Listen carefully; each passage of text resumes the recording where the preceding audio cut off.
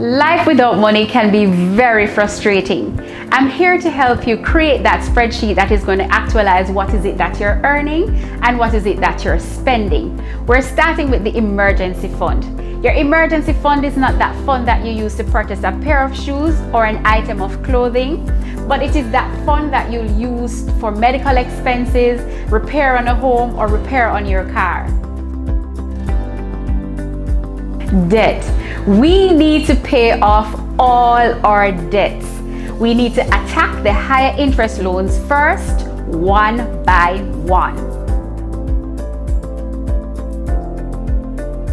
Create your investment and your savings account. Determine whether it is short-term, medium-term, or long-term. Your investment also is based on your income, your age, and your risk tolerance.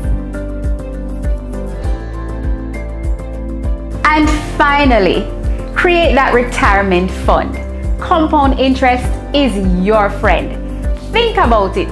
Saving $10,000 per month at an interest rate of 10% for the next 20 or 30 years.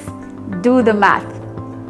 And so, for more information, I can be contacted at the information listed below.